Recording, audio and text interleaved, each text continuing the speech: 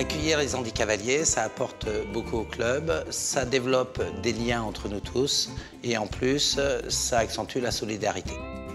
Donc le cheval ne juge pas, il vous prend comme vous êtes et ça c'est quelque chose que les handicavaliers ne rencontrent pas dans leur quotidien, tous les jours. Le cheval m'apporte beaucoup au niveau de l'apprentissage de la vie. J'aime bien être avec eux parce qu'ils ressentent et parfois ils comprennent plus que les humains.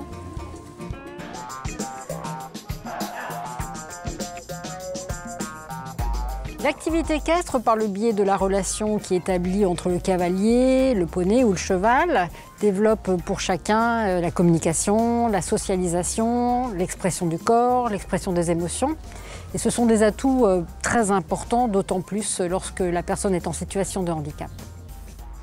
Qu'il s'agisse du handicap moteur, du handicap sensoriel ou mental, certaines propriétés thérapeutiques liées au cheval sont connues depuis l'Antiquité.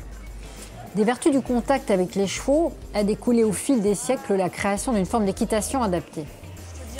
Son objectif principal est d'utiliser le cheval et les activités équestres pour le développement des cavaliers, et cela selon leur handicap. Les objectifs qui vont être poursuivis par l'activité sont, comme pour tout cavalier, des objectifs qui peuvent être de loisirs, mais aussi des objectifs plus rééducatifs, plus thérapeutiques. Le cheval peut être à ce moment-là donc un objet de soin, apporter un mieux-être à la personne, soit sur le plan physique, soit sur le plan psychique, soit sur les deux plans. Grâce aux yeux, aux jambes de son cheval, le handicavalier peut aussi se donner de vrais objectifs sportifs au sein de son club, parfois même dans des compétitions avec des cavaliers valides. La compétition équestre handisport est gérée par la Fédération française handisport. La compétition équestre de sport adapté est gérée par la Fédération française du sport adapté. Et ces deux fédérations travaillent avec le soutien de la Fédération française d'équitation.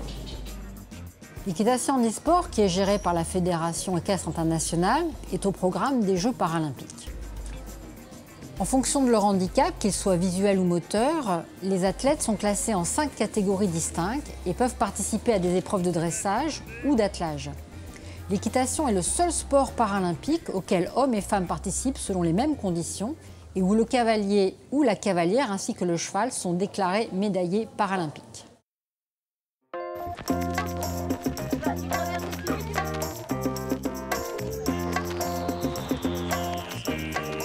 L'accueil au sein d'un club de personnes en situation de handicap est des moments privilégiés et très importants.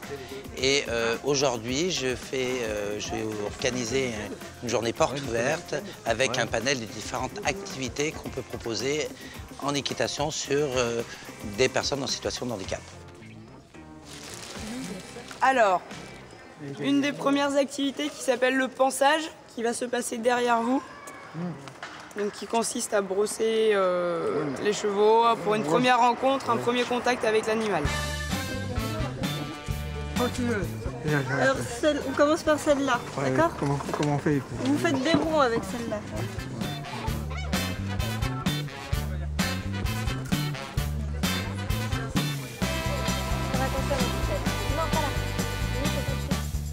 Nous allons passer au deuxième objectif qui s'appelle le montoir. Alors le montoir, c'est ici. Allez Christophe, on monte sur les marches. Le montoir, c'est le passage du piéton au cavalier. Ça s'appelle un transfert d'état où le piéton devient un cavalier. Comme un paraplégique qui est sur son fauteuil roulant et qui monte sur un cheval et qui fait un transfert d'état où il devient cavalier.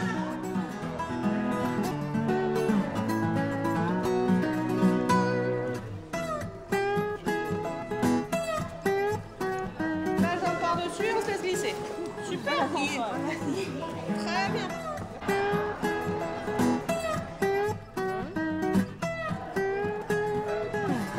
Donc le parcours moteur, c'est un parcours, comme on le voit, où le cavalier n'est pas en autonomie. Il est donc tenu en longe courte par l'encadrant. Et le but, c'est que le cheval est un intermédiaire pour stimuler notre handi cavalier à s'orienter, à repérer effectivement différents dispositifs. Donc là, le cheval est vraiment un médiateur pour stimuler notre petit cavalier à se mobiliser et à développer donc des fonctions cognitives et de repérage.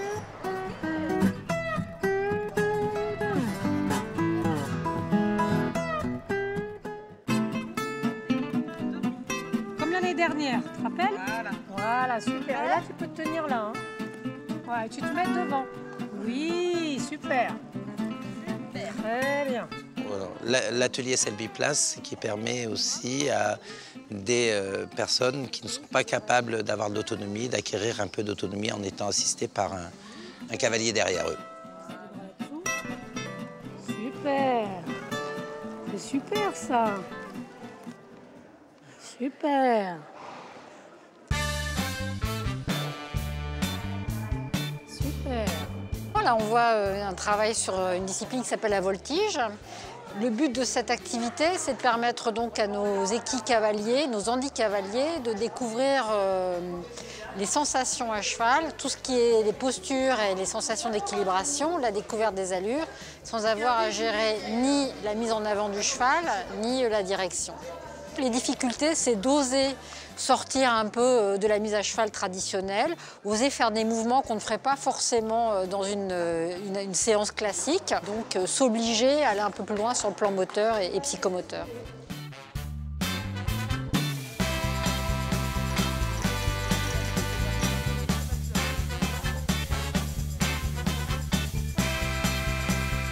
Alors tu me dis les étriers s'ils sont trop longs, trop courts, moi ça a l'air d'être bien. Alors l'intérêt de cette activité, de cet atelier, c'est de permettre à notre handicavalier d'être en autonomie, c'est-à-dire qu'il va être acteur de la mise en mouvement de son cheval, de sa direction, donc il va être autonome, donc après un certain nombre de séances d'apprentissage.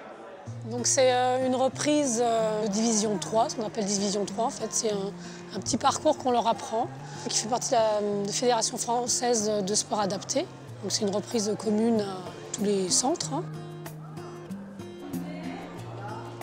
C'est une petite reprise où il y a beaucoup de maniabilité en fait, pour leur apprendre le tourner, l'arrêt, les transitions, la confiance aussi par rapport au cheval.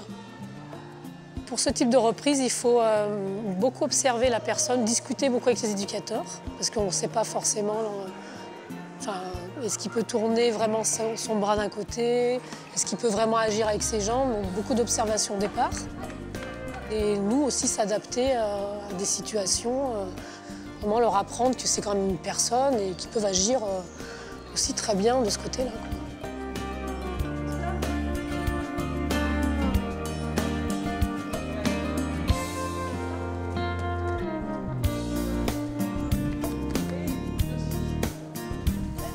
Équitation de loisirs ou démarche de rééducation en club, l'Equi Handi permet également l'accès à la compétition.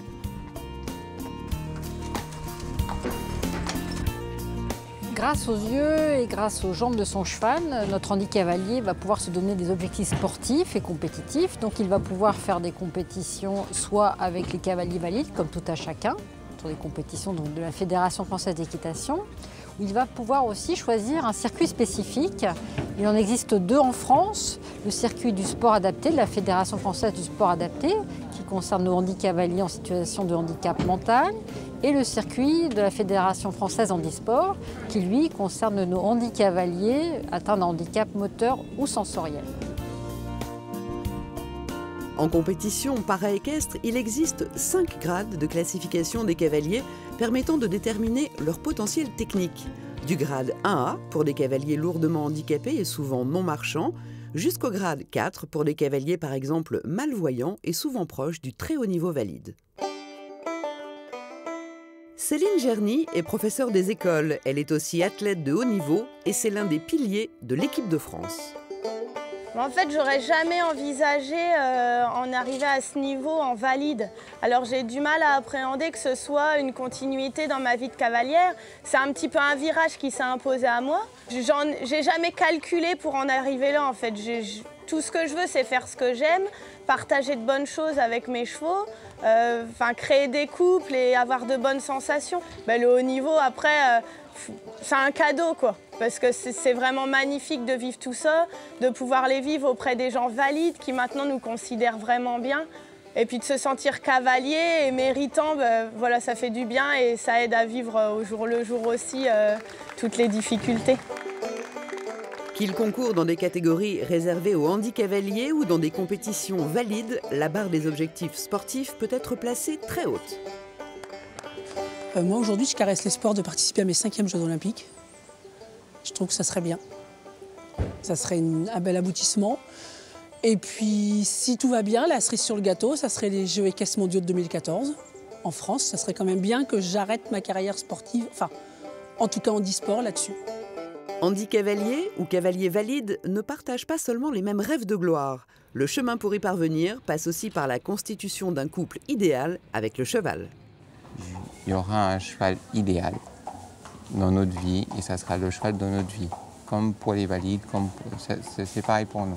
C'est le cheval avec lequel on va faire un couple et une symbiose entre le cheval et le cavalier. Donc, et voilà, ça ira jusqu'au bout, le cheval comprendra l'handicap jusqu'au bout. Le cheval m'apporte beaucoup au niveau de l'apprentissage de la vie. Voilà. Philippe Sellerier est officier de cavalerie de la garde républicaine. Il est également entraîneur national de l'équipe de France paralympique de dressage. Préparation technique, organisation de concours, prêt de chevaux, c'est tout un corps de gendarmerie qui s'est impliqué depuis plusieurs années dans le para-équestre et particulièrement dans l'adaptation du matériel. Nous sommes amenés à adapter notre matériel pour nos cavaliers, puisque chaque cavalier a un handicap différent. Donc chaque cavalier va amener un matériel adapté à son handicap.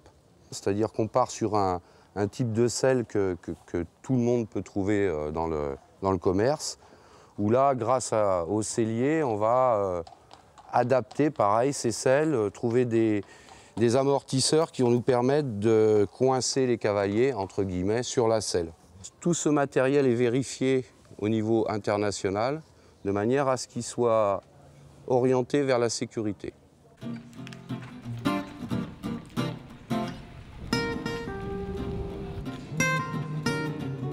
Le label Equi Handi identifie les établissements accueillant du public en situation de handicap.